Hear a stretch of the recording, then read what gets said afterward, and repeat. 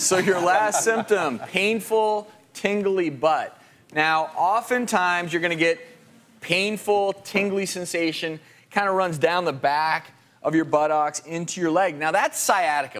But we're talking about a little bit of a different painful, tingly sensation, more in the middle of your buttocks area. And by applause, how many of you think that the specialist you maybe should see is A, a cardiologist?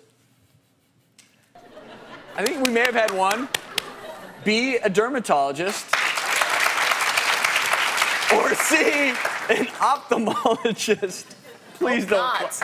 Yeah, we got 2 people who are going to see you for tingling butt. It is B, dermatologist. And Dr. Lee, explain to us why. Well, so actually, tingling in the buttock area is actually a common way for us as dermatologists to see this kind of condition, genital herpes.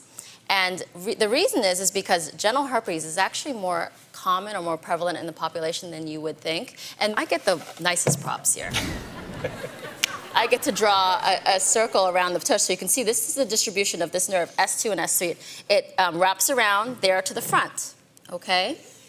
So we can diagnose this because usually oftentimes people will get a blister in the area, and what we do is we de-roof it, we kind of scrape the base, and we look at it under the microscope. We do what's called a Zank smear, and we look for multinucleated giant cells, and that will show us whether you have genital herpes or not. And you can also do a serologic test. You can do a blood test, and that will let you know whether you've ever been exposed to this virus. And many of us would be surprised to know that we actually have been exposed to this virus, but we've maybe never showed signs of it.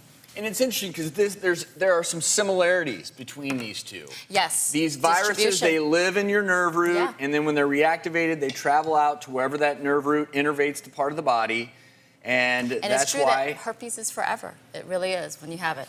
But it shouldn't scare you because it's actually very common, and a lot of us live our lives and we never know that we have it. So it never really affects you. You know what? This is a great example of your symptoms may not be as clear to you as you may think. Mm-hmm. And the beauty is, if you go see your primary care physician and they see these problems, they will refer you to the appropriate specialist. But this is one to grow on. I learned something today. Did you all? Mm-hmm.